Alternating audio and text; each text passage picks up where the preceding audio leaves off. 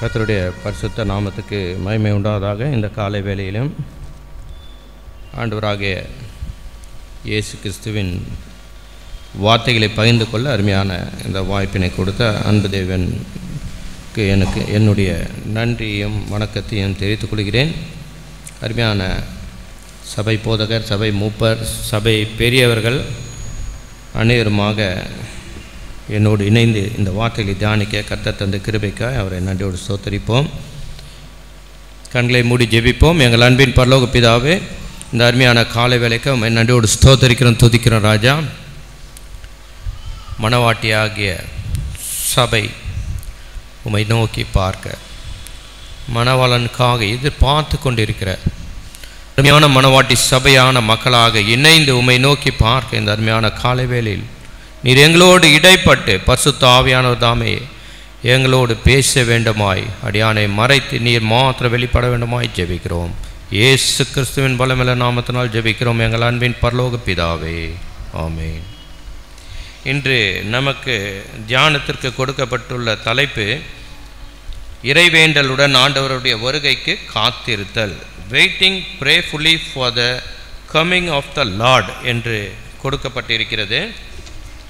இறைவேண்டல், ஆண்டவருடைய வருகை, காத்திருத்தல், மூன்று காரியங்களை நாம் இப்போது தியானிக்கப் போகிறோம். இறைவேண்டல், ஆண்டவருடைய வருகை, காத்திருத்தல். இறைவேண்டல் எல்லாருக்கும் தெரியும், ஜெபம். அருமையாக ஜெபம் பண்ணக்கூடியவர்கள் நாம்.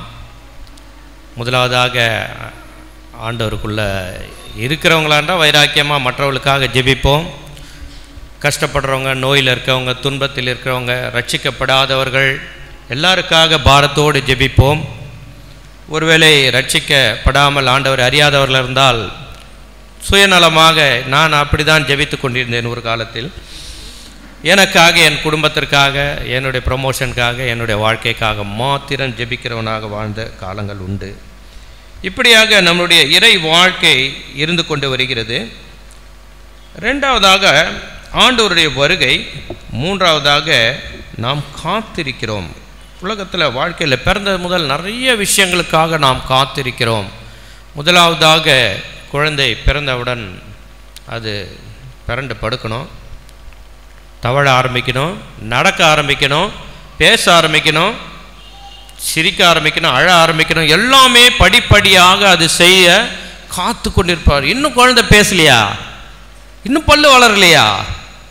இன்னும் ஸ்கூலில் சேர்க்கலையா? இப்படி நிறைய கேள்விகள் வர ஆரம்பித்து விடும். காத்திருக்கிறோம், காத்து கொண்டிருக்கிறோம், பலவித வளர்ச்சிக்காக காத்து கொண்டிருக்கிறோம். அடுத்து பிள்ளை வளர்ந்து விட்டது, நன்றாக படிக்க வேண்டும் என்று காத்திருக்கிறோம். படித்து முடித்து விட்டது, நல்ல இடத்தில் திருமணம் நடைபெற வேண்டும் காத்திருக்கிறோம். திருமணம் நடைபெற்று விட்டது. குழந்தை பாக்கியம் வேண்டும் என்று காத்திருக்கிறோம். குழந்தையை பெற்றாச்சு, அடுத்த சைக்கிள் ஆரம்பிக்குது. அந்த குழந்தை பிறந்து அது வளர்ந்து அது ஆளாக காத்து கொண்டிருக்கிறவர்களாக நிறைய விஷயங்கள். இன்னும் இதற்கு மத்தியில் சுகவீனம் இருந்தால் அதிலிருந்து சுகம் பெற காத்திருக்கிறோம். நல்ல ஒரு ப்ரமோஷன் கிடைக்க, வேலை இல்லைன்னா ஒரு வேலை கிடைக்க காத்திருக்கிறோம். ஒரு வீடு இல்லை என்றால் வீடு வாங்க காத்திருக்கிறோம். வாழ்க்கையில் நிறைய காரியங்களுக்காக காத்திருக்கிறோம்.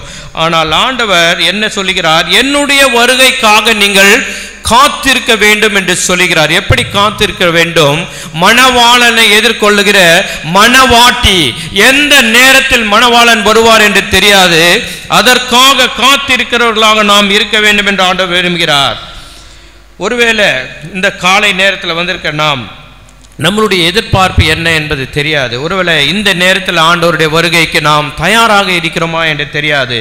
சங்கீதம் 27:14 சொல்லுகிறது. 27 அதிகாரம் 14 கர்த்தருக்கு காத்திரு, அவர் உன் இருதயத்தை ஸ்திரப்படுத்துவார், திடமனதாயிருந்து கர்த்தருக்கே காத்திரு என்று சொல்லப்பட்டிருக்கிறதை நாம் பார்க்கிறோம். அடுத்ததாக சங்கீதம் 40 அதிகாரம் 1 பார்க்கிறோம். சங்கீதம் 40:1, கர்த்தருக்கு பொறுமையுடன் காத்திருந்தேன், அவர் என்னிடமாய் சாய்ந்து என் கூப்பிடுதலை கேட்டார் என்று சொல்லப்பட்டிருக்கிறது. நிறைய காரியங்கள் இந்த காத்திருக்கிறதை பற்றி வேதத்தில் நாம் பார்க்கிறோம். ஏசாயா 30 அதிகாரம் 18 சொல்லுகிறது, ஆனாலும் உங்களுக்கு இறங்கும்படி கர்த்தர் காத்திருப்பார், உங்கள் மேல் மனதுருகும்படி எழுந்திருப்பார். கர்த்தர் நீதி செய்கிற தேவன், அவருக்கு காத்திருக்கிற அனைவரும் பாக்கியவான்கள் என்று சொல்லப்பட்டிருக்கிறது. தொடர்ந்து சங்கீதம் 130 பார்க்கிறோம். 5ஆம் அதிகாரம் 130ஆம் சங்கீதம் 5-6 வசனங்கள். கர்த்தருக்கு காத்திருக்கிறேன், என் ஆத்துமா காத்திருக்கிறது, அவருடைய வார்த்தையை நம்பி இருக்கிறேன் என்று சொல்லப்பட்டிருக்கிறது. நிறைய காரியங்களை நாம் கர்த்தருக்காக காத்திருப்பதை குறித்தும் கர்த்தர் நமக்காக காத்திருப்பதை குறித்து நாம் பார்க்கிறோம். அப்போஸ்தலர் பவுல் எழுதின அப்போஸ்தலர் 1ஆம் அதிகாரம் 5ஆம் வசனம் சொல்லுகிறது, ஆகையால் நீங்கள் எருசலேமை விட்டு போகாமல் என்னிடத்தில் கேள்விப்பட்ட பிதாவின் வாக்குத்தத்தம் நிறைவேற காத்திருங்கள் என்று பரிசுத்த ஆவியானவர் ஆண்டவர் கட்டளையிட்டார் என்று நாம் பார்க்கிறோம். தீத்துல 2ஆம் அதிகாரம் 13ஆம் வசனத்தில் நாம் பார்க்கிறோம், நாம் நம்பி இருக்கிற ஆனந்த பாக்கியத்துக்கும் மகாதேவனும் நமது இரட்சகருமாகிய இயேசு கிறிஸ்துவினுடைய மகிமையின் பிரசன்னமாகுதலுக்கும் எதிர்பார்த்து கொண்டிருக்கும்படி நமக்கு போதிக்கிறது என்று பார்க்கிறோம். நிறைய காரியங்கள் காத்திருக்கிறதை குறித்து நாம் பார்க்கிறோம். அதே போல எபிரேயர் 9ஆம் அதிகாரம் 27-28 வசனங்களில் பார்க்கிறோம், அன்றியும் ஒரே தரம் மரிப்பதும் பின்பு நியாய தீர்ப்படைவதும் மனுஷருக்கு நியமிக்கப்பட்டிருக்கிறபடியே கிறிஸ்துவும் அநேகருடைய பாவங்களை சுமந்து தீர்க்கும்படிக்கு ஒரே தரம் பலியிடப்பட்டு தமக்காக காத்து கொண்டிருக்கிறவர்களுக்கு ரட்சிப்பை அருளும்படி 2ஆம் தரம் பாவம் இல்லாமல் தரிசனம் ஆவார் என்று போடப்பட்டிருக்கு. நிறைய இடங்கள்ல காத்திருப்பை குறித்து பார்க்கிறோம். பரமக்குடி பகுதியை சேர்ந்த ஒரு அருமையான ஒரு ஊழியர், நிறைய பேருக்கு தெரிஞ்சிருக்கும், ஜூப்ளின் ஜோசப் என்ற அவருடைய பெயர். ஒரு அருமையான ஊழியர் இருந்தார். அவருக்கு ஒரு சகோதரர் உண்டு, அவர் பெயர் பிலிப் ஜோசப் என்று. இந்த பிலிப் ஜோசப் 1990களில் கட்டார் என்கிற இந்த மிடில் ஈஸ்ட் பகுதியில் இருக்க ஒரு அரபு நாட்டில் அவர் ஒரு இன்ஜினியர் என்ற வேலையில், ஒரு பொறுப்பான வேலையில் அவர் பணியமர்த்தப்பட்டு வேலை செய்து கொண்டிருந்தார். அருமையான தேவனுடைய ஊழியக்காரர். எங்கே சென்றாலும் ஆண்டவருடைய வார்த்தை யாரிடமாவது சொல்ல வேண்டும் என்று வாஞ்சி உள்ளவர், எப்படியாவது மக்களை ரட்சிப்புக்குள் நடத்த வேண்டும் என்று பாரம் உள்ளவர், எந்நேரமும் வேதாகமத்தை தன் கையில் சுமந்து கொண்டு செல்பவர். அவர் வாகனத்தில் வந்து கொண்டிருந்தார். வருகிற வழியில் ஒரு போலீஸ்காரர் பார்க்கிறாரு, வாகனத்தை நிறுத்துகிறார். அவர் கேட்டார், தம்பி உன்னுடைய பொருட்கள் லைசன்ஸ் எல்லாம் காமி. எல்லாத்தையும் காமிச்சாரு, எல்லாம் இருக்கிறது. ஆனால் இந்த வேதாகமம் மேலே இருப்பதை பார்த்துதான் அவர் அந்த காரை நிறுத்தி இருக்கிறாரு. அந்த வேதாகமத்தை பார்த்து கேட்கிறார், இது என்ன புத்தகம் என்று. அப்பொழுது இவர் சொல்லுகிறார், இது தேவனுடைய புத்தகம், இது பரிசுத்த வேதாகமம், இது ஜீவனுள்ள தேவனுடைய வார்த்தை என்று அதை குறித்து அவர் சாட்சியாக சொன்னார். அப்பொழுது அந்த சகோதரர் என்ன சொன்னார், இத பாரு, இந்த வேதாகமம் உண்மை இல்லை, இந்த வேதாகமம் பொய்யானது, இதை நீ பின்பற்றுவது தவறு, இது எங்கள் தேசம் என்று சொல்லி அவரோடு வாக்குவாதத்தில் ஈடுபட்டாராம். வாக்குவாதம் முத்தி கொண்டிருந்தது. அவருடைய நாடு, அந்த நாட்டு மக்கள் எல்லாரும் சூழ்ந்துட்டாங்க. இப்பொழுது அவரை அடிக்க தயாராகி விட்டார்கள். பெரிய பிரச்சனையாகி விட்டது. போலீஸ் கிட்டே மறைச்சிட்டாரு, அவங்களோட மதத்தை குறை சொல்லிவிட்டார் என்றெல்லாம் பழி சொல்ல ஆரம்பித்தாங்க. ஒரு பெரிய பிரச்சனையாக உருவாகி அது அந்த நாட்டு மன்னரிடம் கொண்டு செல்லப்பட்டதாம். மன்னர் பார்த்தாராம், இது பிளாஸ்பெமி என்று சொல்லப்படுகிற இது ஒரு தூஷணமான காரியம், நம்முடைய கடவுளை பழிக்கிற காரியம், இந்த மனுஷன் இந்த நாட்டுக்குள்ள இருக்கவே கூடாது, முதல் வேலையாக இந்த தேசத்தை விட்டு அவரை வெளியே அனுப்பிவிடுங்கள் என்று சொன்னாங்களாம். அதுவும் சும்மா அனுப்பல, அவரை கேவலப்படுத்தி அவருடைய சட்டையை கூட போட விடாம அவருடைய ஏரோப்ளேன்ல அவரை ஏற்றி அவருடைய பொருட்களை எல்லாம் பறித்து அவரை நிராயுத பாணியாக திருப்பி அனுப்பி வைத்தார்களாம். கண்ணீரோடு குடும்பத்தோடு அந்த மனிதன் சிங்கப்பூர் என்ற தேசத்துக்கு போய் சேர்ந்தாராம். அந்த தேசத்தில் ஆண்டவர் கிருபையார் அவருக்கு ஒரு வேலையை கொடுத்தாராம்.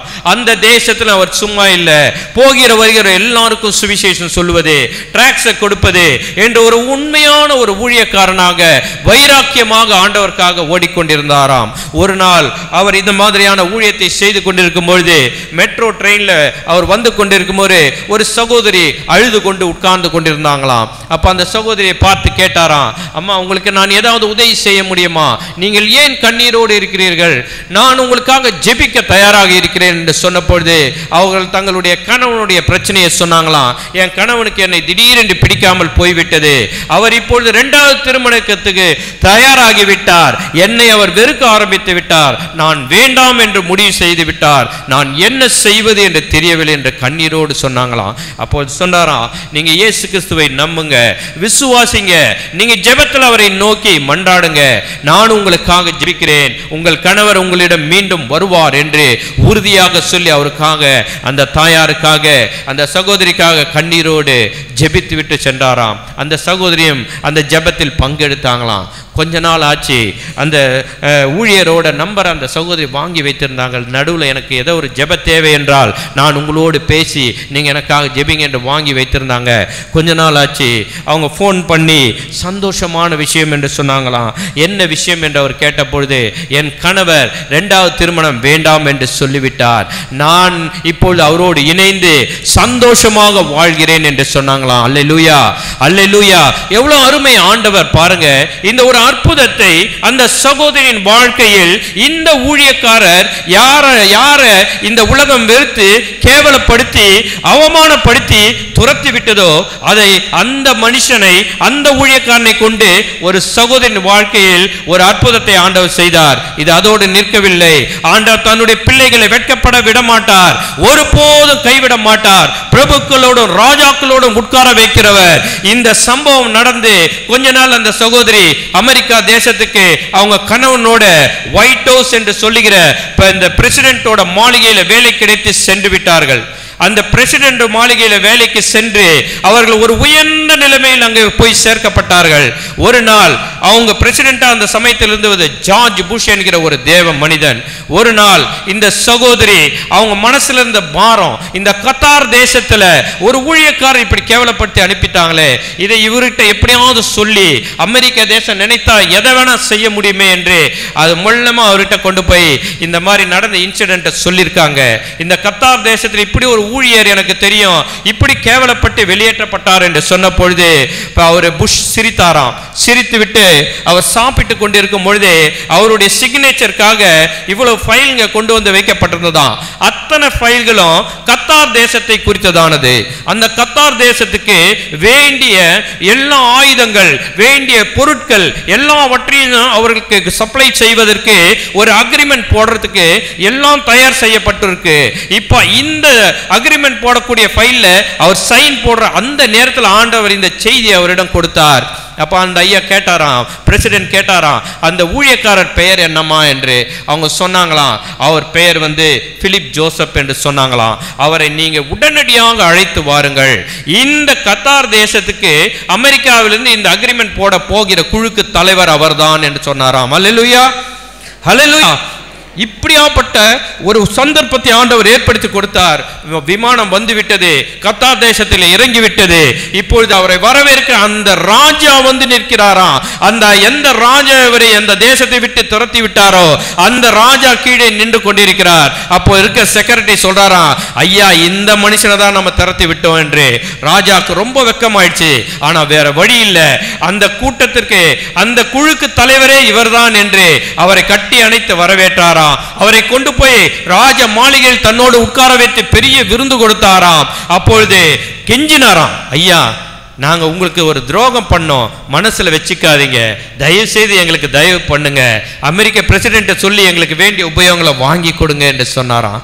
எப்படியாப்பட்ட ஒரு அன்பு தேவனை நாம் பெற்றிருக்கிறோம். எப்படியாப்பட்ட ஒரு அன்பு தேவன் ஒரு ஊழியக்காரனை வெட்கப்படாமல் அவனை அந்த ராஜாக்களோடு பிரபுக்களோடும் சரிசமமாக உட்கார வைத்து அவர்கள் இவனிடத்தில் இருக்க வேண்டிய ஒரு சூழ்நிலை ஆண்டவர் ஏற்படுத்தி கொடுத்தார். காத்திருந்த அந்த ஊழியக்காரனுக்கு ஒரு பெரிய நன்மையை ஆண்டவர் செய்ததை நாம் பார்க்கிறோம். ரோமர் 8ஆம் அதிகாரம் 19ஆம் வசனம் சொல்லுகிறது. ரோமர் 8:19, மேலும் தேவனுடைய புத்திரர் வெளிப்படுவதற்கு சிருஷ்டியானது மிகுந்த ஆவலோட காத்து கொண்டிருக்கிறது.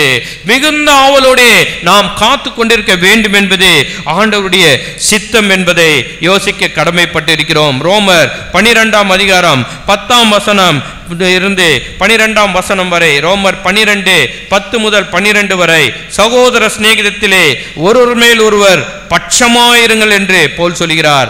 கனம் பண்ணுகிறதிலே ஒருவருக்கொருவர் முந்திக் கொள்ளுங்கள் என்று சொல்கிறார். அசதியாயிராமல் ஜாக்கிரதையாயிருங்கள் என்று சொல்கிறார்.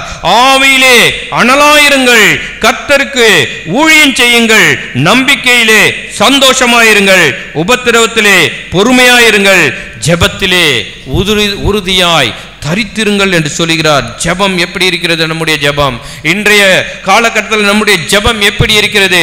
மத்தேயு 22ஆம் அதிகாரத்தில் நாம பார்க்கிறோம். அருமையான ஒரு பரலோக ராஜ்யத்தை குறித்ததான ஒரு அழகான ஒரு காரியத்தை ஆண்டவர் நம்மோடு பகிர்ந்து இருக்கிறார். மத்தேயு 22ஆம் அதிகாரம். இயேசு மறுபடியும் அவருடைய ஓமைகளாய் பேசி சொன்னது என்னவென்றால், பரலோக ராஜ்யம் தன் குமாரனுக்கு கல்யாணம் செய்த ஒரு ராஜாவுக்கு ஒப்பாயிருக்கிறது. ராஜாவோட மகனுடைய கல்யாணம், இளவரசனுடைய கல்யாணம், விருந்துக்கு எல்லாரையும் தடபடலாம் அரேஞ்ச் பண்ணி எல்லாரையும் வருந்தி அழைத்து இருக்கிறாங்க. பெரிய கனவான்கள் வருவார்கள், பெரிய பெரிய ஆட்கள் வருவார்கள் என்று எதிர்பார்க்கப்பட்டது. அது மாதிரி யூத ஜனங்களை ஆண்டவர் தெரிந்தெடுத்தார். ரட்சிப்பு யூதர்கள் மூலமாக வருகிறது. அவர்கள் மூலமாக உலகம் புறாவும் ரட்சிப்படைய வேண்டும் என்று ஆண்டவர் விரும்பினார். அவர்களை தெரிந்தெடுத்தார், அவர்களை அழைத்தார். அப்பொழுது அவன் வேறு ஊழியக்காரரை அழைத்து அழைக்கப்பட்டவர்களை கல்யாணத்துக்கு வர சொல்லும்படி அவன் தன் ஊழியக்காரர் அனுப்பினான். அவர்களோ வர மனதில்லாதிருந்தார்கள். அப்பொழுது அவன் வேறு ஊழியக்காரரை அழைத்து, நீங்கள் போய் இதோ என் விருந்த ஆயத்தம் பண்ணினேன், என் எருதுகளும் கொழுத்த ஜந்துகளும் அடிக்கப்பட்டது, எல்லாம் வாருங்கள் என்று அழைக்கப்பட்டவர்கள் சொல்லுங்கள் என்று அனுப்பினான். அழைக்கப்பட்டவர்களோ அதை அசட்டை பண்ணி ஒருவன் தன் வயலுக்கும் ஒருவன் தன் வியாபாரத்துக்கும் போய்விட்டார்கள். பாருங்க, தொடர்ந்து பாருங்க, யாரும் அதை காது கொடுத்து கேட்கவில்லை. பரலோக ராஜ்யம், ராஜா வீட்டு விருந்து, அது பங்கு பெற ராஜா வருந்தி அழைத்தோம், வர தயாரா இல்ல. கடினமான இருதயம் உள்ள மக்கள், ஆண்டவரை அறியாத மக்கள், அவர்களுக்கு சொல்ல தேர்ந்தெடுக்கப்பட்ட ஆட்கள் அதை சொல்ல தயாராக இல்லை. அதனால் யூரோப்புக்கு போது யூரோப்ல இருக்க ஜனங்கள் மூலமாக எப்படியாவது ஆண்டவரை பற்றி இந்திய தேசத்திற்கும் உலகம் புறாவும் பரப்ப வேண்டும் என்று மிஷனரிகள் தேர்ந்தெடுக்கப்படுகிறார்கள். தங்களுடைய சொந்த பணத்தை செலவழிக்கிறார்கள். 8 மாதம் அங்கிருந்து வராங்க, உயிரை பணம் வைத்து வருகிறார்கள். வெறும் ரொட்டி துண்டு, காய்ந்த ரொட்டி துண்டு, தண்ணீர் இல்ல, கொடுமையான ஒரு சூழல். இதுல பசி பட்டினி எல்லாவற்றையும் தாங்கி எப்படியாவது ஆண்டவருடைய வார்த்தையை, ஆண்டவருடைய பிள்ளைகளாக ஒவ்வொரு நாம் மாற்ற வேண்டும். எல்லா மனுஷரும் ரட்சிக்கப்படுவோம், சத்தியத்தை அறிகிற அறிவு அடைவோம். அவர் சித்தம் உள்ளவராய் இருக்கிறார். அவர் சித்தத்தை நான் நிறைவேற்றும் என்று வந்தார்கள். அப்படி வரவர்களை ஊழியக்காரரை பிடித்து அவமானப்படுத்தி கொலை செய்தார்கள். ராஜா அதை கேள்விப்பட்டு கோபமடைந்து தன் சேனைகளை அனுப்பி அந்த கொலைபாதகரை அழித்து அவர்கள் பட்டணத்தையும் சுட்டெரித்தான். அப்பொழுது அவன் தன் ஊழியக்காரரை நோக்கி, கல்யாண விருந்து ஆயத்தமாயிருக்கிறது, அழைக்கப்பட்டவர்களோ அதற்கு அபாத்திரமாய் போனார்கள். ஆகையால் நீங்கள் வழி சந்திகளில் போய் காணப்படுகிற யாவரையும் கல்யாணத்திற்கு அழைத்துக் கொண்டு வாருங்கள் என்றான். எல்லாருக்கும் சுவிசேஷம் சொல்லப்பட்டது. தெருவில் இருக்கவங்க, கிராமத்தில் இருக்கவங்க, மலை பிரதேசத்தில் இருக்கவங்க எல்லாரையும் தேடி தேடி போய் எல்லாருக்கும் சுவிசேஷம் சொல்லி அவர்களை வருந்தி அழைத்துக் கொண்டு வந்தார்கள். அந்த ஊடார புறப்பட்டு வழிகளிலே போய் தாங்கள் கண்ட நல்லார் பொல்லார் யாவரையும் கூட்டிக் கொண்டு வந்தார்கள். சர்ச்சுகள் எல்லாம் நிரம்பி வழி ஆரம்பித்து விட்டது. விருந்தாளிகளால் நிரம்பி வழி ஆரம்பித்து விட்டது. எங்கே பார்த்தாலும் நல்லாரும் பொல்லாரும் கூடியிருக்காங்க. சபைகள்ல ஊழியக்காரர்கள் இருக்காங்க, ஊழியம் செய்யாதவங்க இருக்காங்க, ரட்சிக்கப்பட்டவங்க இருக்காங்க, ரட்சிக்கப்படாதவங்க இருக்காங்க, ஆண்டவரை ஏற்றுக்கொண்டு பரிசுத்தமாய் வைராக்கியமாய் வாழ்கிறவர்கள் இருக்காங்க. அவரை அறிய மனதில்லாதவர்களாய் அவர்களோடு இணைந்து கொண்டு ஏதோ நான் ஊழியங்கள் செய்கிறேன், ஏதோ நானும் போய் ஏதோ 4 வார்த்தையை மற்றவர்களுக்கு சொல்லுகிறேன், சபையில ஒழுங்கா மற்றவர்களோட ஊழியக்காரர்கள் உட்கார்ந்து கொண்டு ஜெபிக்கிறேன், சபையில ஊழியக்காரங்களோட பைபிள் படிக்கிறேன், நானும் ரட்சிக்கப்பட்டு விடுவேன், நானும் ஒரு நல்ல உத்தம உண்மை உள்ள ஊழியக்காரன் என்று நம்பிக்கொண்டு 10 கன்னிகையில புத்தி இல்லாத கன்னிகை 5 பேராக நாம் இருக்கிறோமா என்று யோசிக்க கடமைப்பட்டிருக்கிறோம். அந்த ஊழியக்காரர் மூலமாக சபைகள்ல நிரம்பி வழிய கிறிஸ்தவர்களால் நிரப்பப்பட்டு விட்டோம். ஆனா இப்ப ராஜா சும்மா இல்ல, சபைக்குள்ள வந்து பார்க்கிறார், யார் யார் இருக்காங்கன்னு பார்க்கிறார், தகுதியானவங்க இருக்காங்களா பார்க்கிறார், ரட்சிக்கப்பட்டவங்க இருக்காங்களா பார்க்கிறார், உண்மையானவங்க பாவமர சுத்திகரிக்கப்பட்டவங்க ஊழியம் செய்கிறவர்கள் இருக்கிறாங்க என்று பார்க்கிறார். வந்து பார்க்கும் போது அதுக்குள்ள ஒருத்தனை கண்டுபிடிக்கிறார். விருந்தார்களை பார்க்கும்படி ராஜா உள்ளே பிரவேசித்த போது கல்யாண வஸ்திரம் தரித்திராத ஒரு மனுஷனை அங்கே கண்டு, அவன் பாவ பிச்சுக்குள்ள இருக்கவன், அழுக்கானவன், பாவத்தை சுமந்து கொண்டு இருக்கிறவன், உலக ஒருவேளை அவன் பெரிய பணக்காரன், உண்மையானவன், சபையில ஒழுங்காய் பங்கு பெறுகிறவன், எல்லாவற்றிலும் முதன்மையாய் நிற்கிறவன் என்று எண்ணிக்கொண்டிருக்கலாம். ஆனா ஆண்டவருடைய பார்வையில் அவன் பாவி என்பதை அவர் கண்டுகொள்கிறார். அவனை முதலாவதாக வந்து பிடிக்கிறார். இதுக்கப்புறம் எத்தனை பாவிங்க இருந்தாங்க தெரியாது, ஆனா முதலாவது அவன் மாட்டிக்கொண்டான். இப்ப அவன்கிட்ட வந்து கேட்கிறார், கேட்கிறாரு, சிநேகிதனே. எவ்வளவு அருமையான வார்த்தையை பயன்படுத்துகிறார். பாவியே என்று சொல்லவில்லை, துரோகியே என்று சொல்லவில்லை, கெட்டவனே என்று சொல்லவில்லை, சிநேகிதனே, என்னுடைய அருமை சிநேகிதனே. இந்த இடத்துக்கு வருவதற்கு நீ கல்யாண வஸ்திரம் தரித்திருக்க வேண்டாமா? உனக்கு எவ்வளவு தைரியம்? ஒரு பாவத்திலிருந்து, பாவ பிச்சிலிருந்து கொண்டு, ஒரு ஊழியக்காரன் என்று பொய் சொல்லிக் கொண்டு, ஒரு உண்மையான ஜப வீரன் என்று சொல்லிக் கொண்டு, நீ உன்னையே ஏமாற்றிக் கொண்டு மற்றவர்களை ஏமாற்றிக் கொண்டு கல்யாண வஸ்திரம் தரித்திராமல் இங்கே வந்து உட்கார்ந்து இருக்காயே சிநேகிதனே, நீ கல்யாண வஸ்திரம் மூலமாய் இல்லாமல் இங்கே எப்படி வந்தாய் என்று கேட்டான். அதற்கு அவன் பேசாமல் இருந்தான். பாருங்க, கடைசி சந்தர்ப்பம்.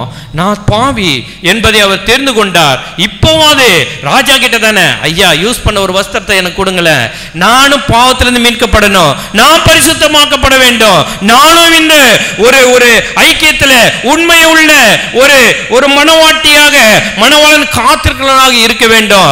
எனக்கு அந்த சந்தர்ப்பத்தை கொடுங்க, என்ன சிநேகிதனே நண்பா அழைச்சிங்க, எனக்கு அந்த சந்தர்ப்பத்தை கொடுங்க என்று அதை பயன்படுத்த அவன் தயாராகவில்லை. அவன் சும்மா பேசாமல் இருந்தான். ஒருவேளை இந்த நேரத்தில் ஆண்டவர் நம்மோடு பேசுவாரானால், நம்மிடம் இந்த வார்த்தையை கேட்பாரானால், என் மகனே, என் மகளே, சபைக்கு வந்திருக்க ரொம்ப சந்தோஷம், வர்ஷிப் பண்ற ரொம்ப சந்தோஷம். என் சகோதரனே, என்னை பார்த்து ஒரு ஆண்டவர் கேட்கிறார், சகோதரனே, இந்த கல்யாண வஸ்திரம் இல்லையே உங்ககிட்ட, இந்த பாவத்திலே இன்னும் மூழ்கி இருக்கியே, இந்த போர்வையை நீ நீக்க மாட்டாயா? நீ கல்யாண வஸ்திரம் தரித்து கொள்ள மாட்டாயா? வேண்டும் என்று கேட்க மாட்டாயா என்று அவர் நம்மை நோக்கி கேட்பாரானால் என்ன பதில் சொல்வோம்? பேசாமல் இருப்போமா? பேசாமல் இருப்போமா? உடனடியாக ஒப்பு கொடுக்க வேண்டாமா? உடனடியாக அவருடைய பாதப்படியில் நிற்க வேண்டாமா?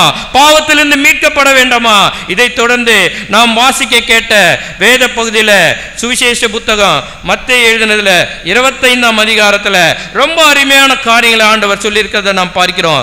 மத்தேயு 25ஆம் அதிகாரம் 1 அப்பொழுது பரலோக ராஜ்யம் தங்கள் தீவெட்டிகளை பிடித்துக் கொண்டு மணவாளனுக்கு எதிர்கொண்டு போக புறப்பட்ட 10 கன்னிகைகளுக்கு ஒப்பாயிருக்கும். ஏன் 10 கன்னிகைகள்? 10 என்பது பெர்ஃபெக்ஷனை குறிப்பது, பெர்ஃபெக்ஷனை குறிப்பது, ஒரு பரிபூரணத்தை குறிப்பது. 10 வெள்ளி காசுல தொலைஞ்சு போச்சுன்னு ஒரு வெள்ளி காசுக்காக ஏன் அந்த சகோதரி அப்படி அலைஞ்சாங்க? ஏன்னா அந்த சகோதரிக்கு அந்த 10 வெள்ளி காசு என்பது யூத பரம்பரையின்படி அவங்க ஒழுக்கமானவங்க, உண்மையானவங்க என்பதை காண்பிப்பது. அந்த 10 வெள்ளி காசை அவர்கள் நெற்றின் தலையின் மேல் வைத்திருப்பார்கள். அதை பார்த்தால் பெர்ஃபெக்ட் லேடி என்று சொல்லக்கூடியவர்கள். அந்த ஒரு சந்தர்ப்பத்தை அவர்கள் இழந்து போக முடியாது. அவர்களை தவறாக யாரும் பேசக்கூடாது. எப்படியாவது அதை தேடி கண்டுபிடிக்க வேண்டும் என்று ஒரு வெள்ளிக்காசை தேடி எடுத்தாங்க. அதே போல இங்க பெர்ஃபெக்ஷன், அழகுல. இப்போ ஒரு வீட்டில் ஒரு வாலிப பையன் இருக்கான், பெண் பார்க்கிற படலம் என்று வைத்துக் கொள்வோம். அந்த பையனுக்கு நல்ல படித்த பையன், நல்ல வசதியான பையன், நல்ல ஒழுக்கமான பையன் என்று சொல்லிக்கொண்டு பெண் பார்க்கும்போது என்ன கேட்பாருங்க? 10 தகுதி. பொதுவாக நிறைய காரியங்கள் எதிர்பார்ப்பாங்க. இப்போ ஒரு 10 தகுதியை நாம் யோசிப்போம். முதலாவதாக பெண் ரொம்ப அழகாக இருக்கணும் என்று எதிர்பார்ப்பாங்க. ரொம்ப அழகாக இருக்கணும், முகத்தை பார்த்தா எனக்கு பிடிக்க வேண்டும் என்று எதிர்பார்ப்பார். அடுத்ததாக நல்லா படிச்சிருக்கணும், அந்த பொண்ணு ரொம்ப நல்லா படித்தவளாக இருக்கணுங்க, அப்போ தான் அந்த பொண்ணு எனக்கு ஏற்ற பொண்ணாக இருக்க முடியும் என்று சொல்லுவாங்க. மூன்றாவதாக படித்துட்டு ஏன் சும்மா இருக்கணும், வேலை செய்யணுங்க, ஒரு நல்ல சம்பாத்தியத்தில் இருக்க பெண்ணாக இருக்க வேண்டும் என்று சொல்லுவாங்க. நாலாவது நல்ல குடும்ப பேக்ரவுண்ட் இருக்குங்க, நல்ல ஃபேமிலியாக இருக்கணும். இதெல்லாம் ரொம்ப முக்கியம், இதெல்லாம் நீங்கள் பார்க்க வேண்டும் என்று சொல்வார்கள். ஐந்தாவது ஒரு கற்புள்ள பெண்ணாக இருக்க வேண்டும் என்று எதிர்பார்ப்பாங்க. ஆறாவது நல்ல பண்புள்ள பெண்ணாக இருக்க வேண்டும் என்று பார்ப்பாங்க. அடுத்தது ஏழாவதாக ஒழுக்கமுள்ள பெண்ணாக இருக்க வேண்டும் என்று பார்ப்பாங்க. எல்லாம் இருக்கு, அறிவு இருக்கா, நல்ல ஞானம் இருக்கா, அந்த மாதிரியான பெண்ணாக இருக்கணும். இது எல்லாம் இருந்து அதுக்கு அகங்காரமான பெண்ணாக இருக்கக்கூடாது, அதனால குணசாலியான பெண்ணாக இருக்க வேண்டும் என்று பார்ப்பாங்க. எல்லாம் இருந்தாச்சு, பக்தி இருக்காங்க, ஐயோ பொண்ணா ரொம்ப நல்ல பொண்ணுங்க, எந்நேரமும் பைபிள் தான், எப்பவுமே ஜபந்தான் என்று சொல்ல கேட்போம். ஆனா இந்த மனுஷன் எவ்வளவு நல்லவன், இந்த மனுஷன் எவ்வளவு நல்லவன், ஒரு விஷயம் கூட யோசிச்சு பார்த்தானா? இந்த காரியங்களை ஏதாவது ஒரு தகுதி எனக்கு இருக்கான்னு யோசிச்சு பார்த்தானா? ஆனா அவன் எதிர்பார்க்கிறது எல்லாம். அதோ அப்போ ஆண்டவராகிய இயேசு கிறிஸ்து பரிசுத்தம் உள்ளவர். அவர் எதிர்பார்க்கிற மனவாட்டி எப்படி இருக்க வேண்டும், எவ்வளவு பரிசுத்தம் உள்ளதாக இருக்க வேண்டும், எத்தனை காரியங்களை அவர் எதிர்பார்ப்பார் நம்மிடம். அந்த பரிசுத்தத்தை சபைக்கு வருகிற நாம் பெற்றுக் கொண்டிருக்கிறோமா? சபையின் ஒழுங்கில் பங்கு பெறுகிறோமா? சபைக்காக நாம் என்ன செய்கிறோம்? நம்மளுடைய உள்ளத்துல ஆண்டவருக்கு ஒப்பு கொடுத்து உண்மையானவர்களாக இருக்கிறோமா? பரிசுத்தத்தை காத்து கொள்ளுகிறோமா? இப்ப பாருங்க, அவங்க தொடர்ந்து 25 படிங்க, 2வது வசனம்.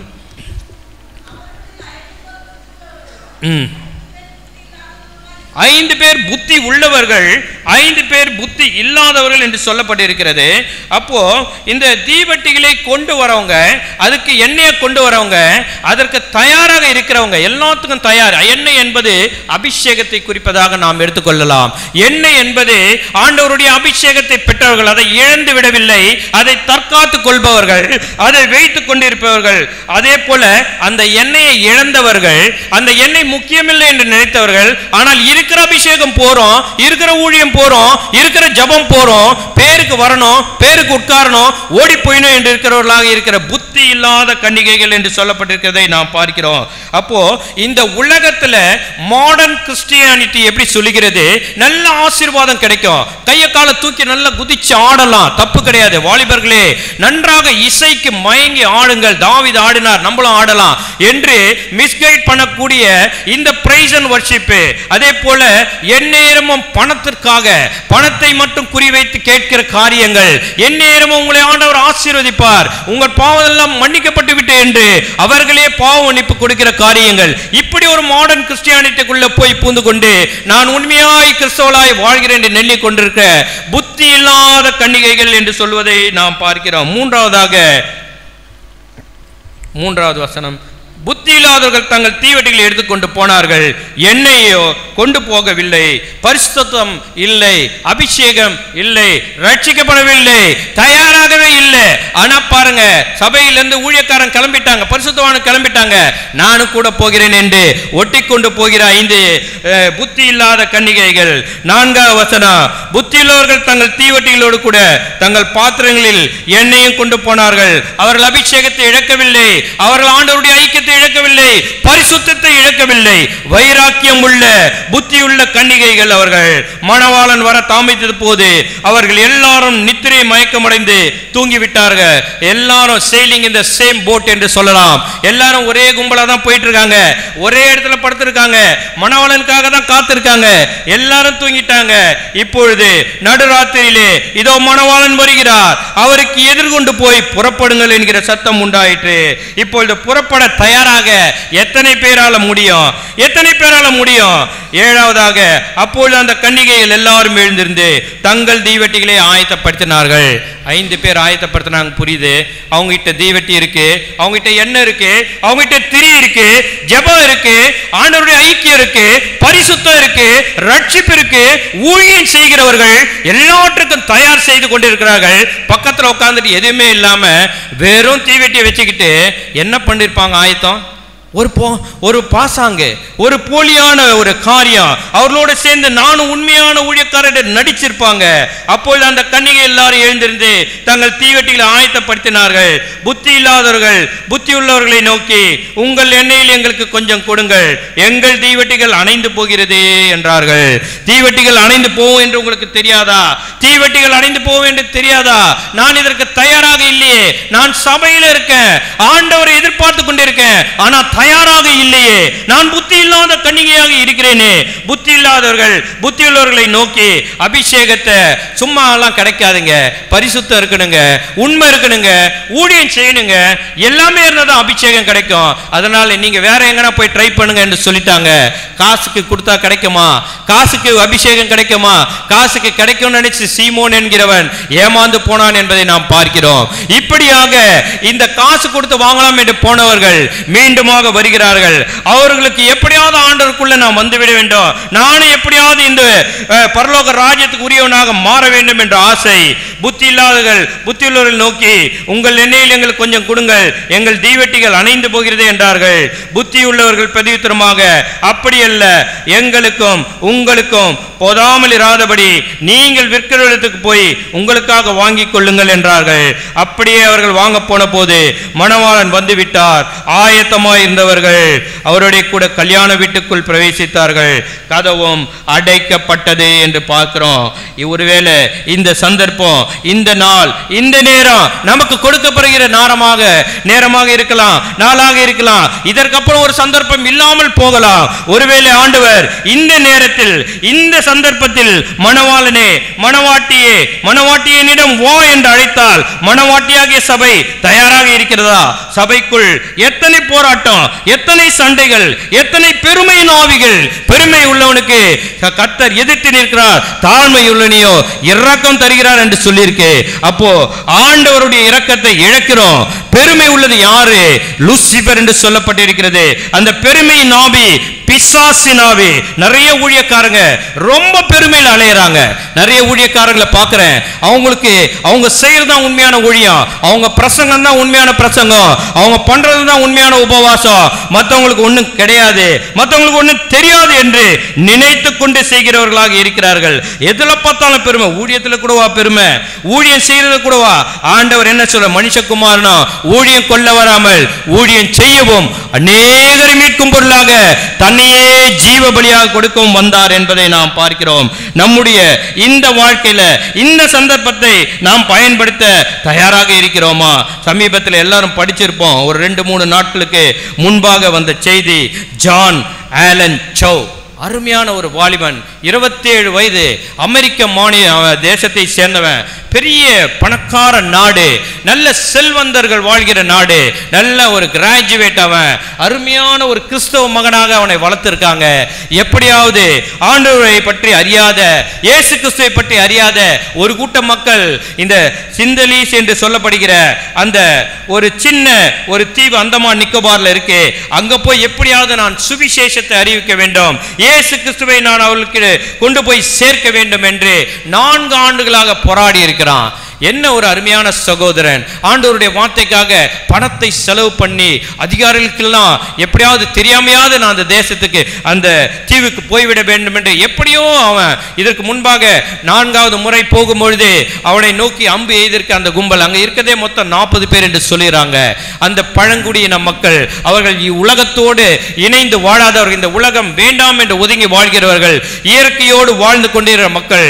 இந்த புதிதாக யாராவது வந்து அவனை எதிரியாதான் பார்ப்பாங்க. இந்த மனுஷனை நோக்கி அம்பு எய்கிறான். ஒரு சின்ன பையன் தான் எய்திருக்கான்.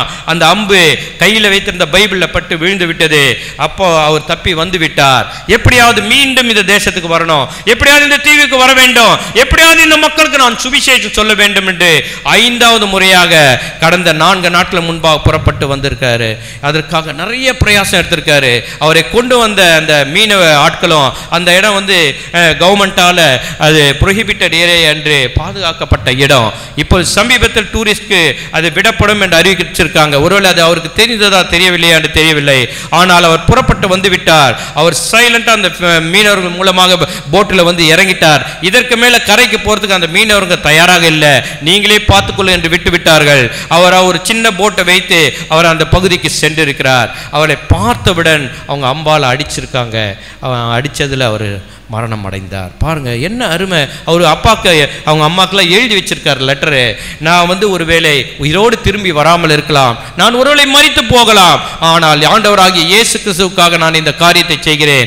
நான் மரித்து போனாலும் அந்த பழங்குடி மக்களை நீங்கள் எதுவும் செய்யக்கூடாது, அவர்கள் நீங்கள் மன்னிக்க வேண்டும் என்று இந்த வாலிப வயதில் வைராக்கியமாக ஆண்டவருடைய வார்த்தை செல்லாத, ஆண்டவரை பற்றியாத மக்களுக்கு எங்கேயோ இருக்கிற ஒரு வளர்ந்த தேசம், ஒரு பெரிய பணக்கார தேசம், எல்லாம் அதிகமா செல்வ செழிப்போடு வாழ்கிற வாலிப வயது, 27 வயது, ஆண்டவருக்காக வைராக்கியமாக தன் உயிரையே கொடுத்த அருமையான ஒரு ஊழியக்காரரை பற்றி படிக்கிறோம். எத்தனையோ பேர் எத்தனையோ செய்திகள் அதை பற்றி சொல்றாங்க. அவர் போனது தப்பு, அவர் மதம் பரப்ப போனார் என்று எல்லா காரியங்களும். எதற்காக போனாலும் அந்த கோதுமை மணியானது சாகாதாயின் தனித்து இருக்கும், பூமியில் விழுந்து செத்ததாகேன் மிகுந்த பலனை கொடுக்கணும் ஆண்டவர் சொன்னாரு. தன்னையே கோதுமை மணியா இந்த நாட்டுல இந்த ஒரு சின்ன பகுதியில் இருக்க ஆண்டவர் அறியாத சிண்டலீஸ் என்ற மக்கள் ரட்சிக்கப்படணும்னு தான் உயிரே கோதுமை மணியா கொடுத்திருக்காரு. நாம் என்ன செய்து கொண்டிருக்கிறோம்? நமக்கு வேதம் கொடுக்கப்பட்டிருக்கு, நமக்கு சபை இருக்கிறது, நிறைய ஊழியர் இருக்காங்க, நிறைய காரியங்கள் நமக்கு தெரியும்.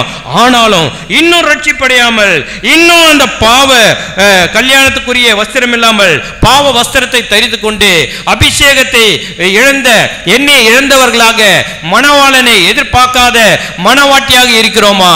ஒரு விசை கண்களை மூடி ஆண்டவரை நோக்கி பார்ப்போமா? நம் உள்ளங்களை அவருக்கு ஒப்பு கொடுப்போமா? என் இயேசு உன்னை தேடுகிறார், இடமுண்டோ மகனே உன் உள்ளத்தில். என் இயேசு உன்னை தேடுகிறார், இடமுண்டோ மகளே உன் உள்ளத்தில். கதறிடும் உன்னை பார்க்கின்றார், கண்ணீரை துடைக்க வருகின்றார். கதறிடும் உன்னை பார்க்கின்றார், உன் கண்ணீரை துடைக்க வருகின்றார். உதவிடும் கரத்தை நீட்டுகிறார், உதவிடும் கரத்தை நீட்டுகிறார். உன் உள்ளத்தில் வாழ துடிக்கின்றார், உன் உள்ளத்தில் வாழ துடிக்கின்றார். என் இயேசு உன்னை தேடுகிறார், இடமுண்டோ மகனே உன் உள்ளத்தில். என் இயேசு உன்னை தேடுகிறார், இடமுண்டோ மகளே உன் உள்ளத்தில். நம் உள்ளங்களை ஆண்டவருக்கு திறந்து கொடுப்போம். ஜெபத்தோடு ஆண்டவருடைய வருகைக்காக காத்திருப்போம். அபிஷேகத்தை இழந்து விடாமல் அபிஷேகத்தால் நிரம்பிக் கொண்டு எந்நேரமும் அவரோடு இருக்க ஐக்கியத்தில் பரிசுத்தத்தை காத்துக்கொண்டு ரட்சிப்பை காத்துக்கொண்டு மற்றவர்களுக்கு முன்பாக எழும்பி பிரகாசிக்கிறவர்களாக, மற்றவர்களுக்கு உப்பாக ஒளியாக, மற்றவர்களை ஆண்டவருக்குள் நடத்துகிறவர்களாக இருக்க ஆண்டவரை நோக்கி பார்ப்போம். எங்கள் அன்பின் பரலோக பிதாவே, அருமையான காலை வேலைக்காக நன்றியோடு ஸ்தோத்திரிக்கிறோம், துதிக்கிறோம். எங்களோடு நீர் பேசினதுக்காக உமக்கு ஸ்தோத்திரம். புத்தி இல்லாத கன்னிகைகளாக நாங்கள் வாழ்ந்திருந்தால் ஒருவேளை நாங்கள் இந்த தவறை மீண்டும் செய்யாதபடி எங்களை மன்னித்து, கல்யாண வஸ்திரம் இல்லாமல் நீ எப்படி இங்கு வந்தாய் என்று நீர் கேட்டால் நான் மௌனமாக இருக்க மாட்டேன். என்னை ஒப்பு கொடுத்து, ஆண்டவரே கல்யாண வஸ்திரம் எனக்கு வேண்டும், இந்த பாவ பிச்சு, இந்த பாவ அழுக்கு, இந்த பாவ வஸ்திரம் என்னை விட்டு நீக்கப்பட வேண்டும், என்னை பரிசுத்தப்படுத்துங்கள் என்று நாங்கள் உங்களை ஒப்பு கொடுத்து கர்த்தாவே உம்மை நோக்கி பார்க்கிறோம். பரிசுத்தம் இல்லாமல் ஒருவனும் கர்த்தரை தரிசிப்பதில்லை என்று பரிசுத்த அலங்காரத்துடன் கர்த்தரை தொழுது கொள்வோம் என்று எங்களை ஒப்பு கொடுக்கிறோம். எங்கள் உள்ளத்தில் வாசம் செய்யும், எங்களோடு இடைப்படும்.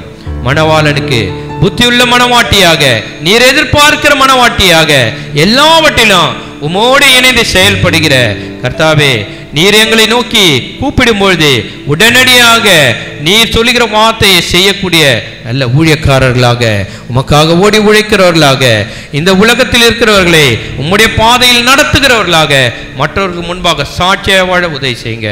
எங்களோடு பேசினதுக்காய் ஸ்தோத்திரம், இடைப்பட்டதுக்காய் ஸ்தோத்திரம். எங்களை வழிநடத்த வேண்டுமாய் வருகிற காலங்கள் பொல்லாதால் ஆனபடியால் நாங்கள் இடறி செல்லாதபடி எங்களை பாதுகாத்துக் கொள்ள வேண்டுமாய் ஜெபிக்கிறோம்.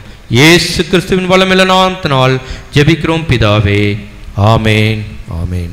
கர்த்தர் உங்களை ஆசீர்வதிப்பாராக.